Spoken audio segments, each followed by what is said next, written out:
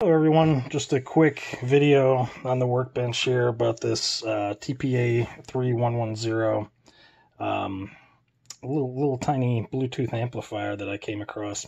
I guess real quick, how I've had these speakers for a long time now. I was just looking, I made a video on these like 8 months ago and had big plans for them, and here we are 8 months later, and I had them in enclosure. It didn't work. I didn't like the way it sounded and got rid of it, got rid of the amp that I was using at the time. So they've just been sitting there for a long time. So this weekend I started to look at how I wanted to power them, and I came across this, which is the TPA3110. This is a 2.1 channel amp. I think it's rated at 2x8 and 25 for the sub. But it is not a Bluetooth board, right? So that's not a big deal. I've got you know, these little Bluetooth modules floating around. I can throw that in there.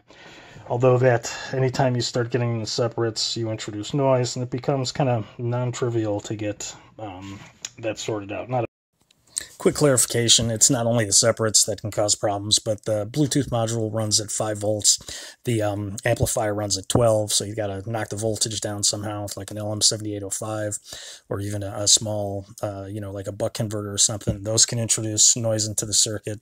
So really, if you just want a quick, you know, Bluetooth speaker, the best is where you get the implementation of the Bluetooth module directly connected to the amp by the manufacturer. I came across this in my drawer, which is, like I said, the 3110, which I think is rated at 2x12, but it's best to go by how it sounds to your ears. Stated power on these tiny amps can be, you know, it's not a hard and fast number, so it's best to put it together and hear how it sounds to you. I am impressed with this. So these were speakers that I took out of a Logitech system salvage thing that I hacked last night. I made a video on that. 200 milliamps here.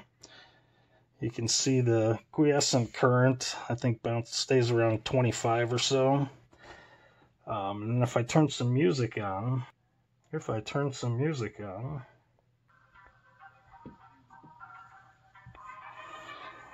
the sound floor is really, I mean, it doesn't have a lot of hiss or anything, a lot of hum. The implementation of Bluetooth is fantastic.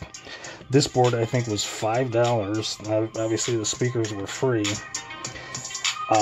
The connectivity is good. It doesn't have that, you know, that annoying voice that you have on this thing. The Bluetooth device is ready to pair. It sounds pretty good. It's just not as powerful maybe as this one, but with these two speakers for $5, I think you're hard pressed to find something better. Also, you can see the current draw is very low, so it's battery friendly.